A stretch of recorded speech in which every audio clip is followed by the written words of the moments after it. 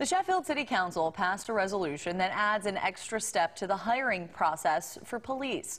New officers in Sheffield will now have to pass a polygraph test in order to be hired. The new test is supposed to help make sure that only qualified candidates are chosen. News 19's Addison Willman has more. The Sheffield City Council has passed a resolution which now forces new police officers for the Sheffield Police Department to pass a polygraph test before being hired. The state recommends us to do a psychological exam now,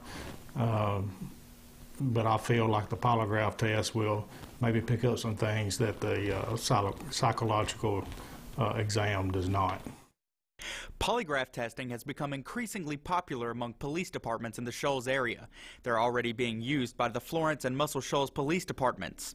Sheffield Police Chief Ricky Terry says that he only wants the best candidates to be selected for the positions in his department, and that's why he proposed this resolution to the City Council.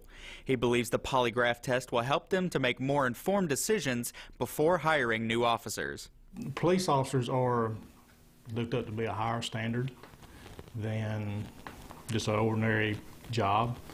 You got to have trust, and I feel like the polygraph test will determine how much trust an applicant has.